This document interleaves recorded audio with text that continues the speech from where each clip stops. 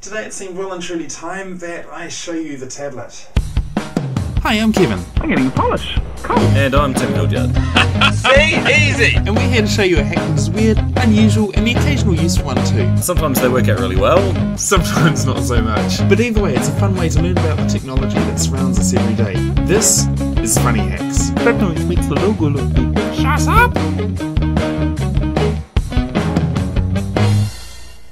So quite a few people have been asking me to make a video about this. I've been using this now for about 3 weeks and I love it. It's one of my coolest hacks that I've done. It's just a tablet that I have converted from a netbook. This is the victim. This has hit a bridge and survived, so that tells you a lot about how good this thing is.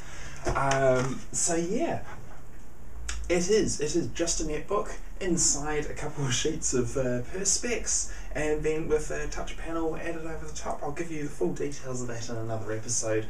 But yeah, that's basically it in a nutshell. At the moment, I'm using it to read my my RSS feeds on the tube.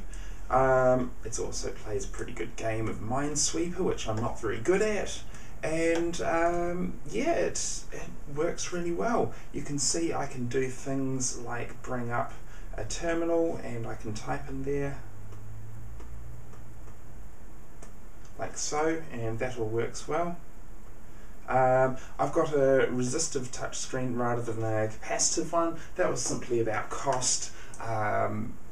Yeah, I think I'll probably end up changing that at some point. I didn't want to spend too much money on it if I ended up breaking something and couldn't afford to continue or something like that. It was just sort of start basic and then I can improve it later on.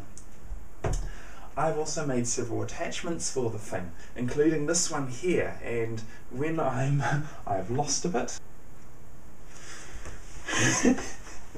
There we go, it had fallen out in my bag.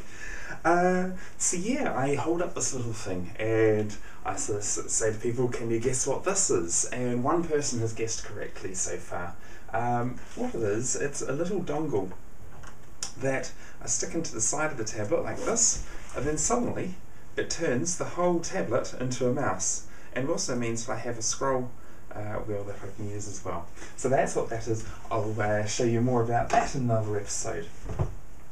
This is another little thing that I'm working on, and I'm not going to tell anything more about that at the moment. When that's finished, I'll do another episode on that. So yeah, I'm very much enjoying this. If there's specific things you want to know about it, then leave a comment on the video, and yeah, I might do another episode on it. Oh, and while I think about it, if you've done something similar to this, I would love to see a video response come up, so yeah.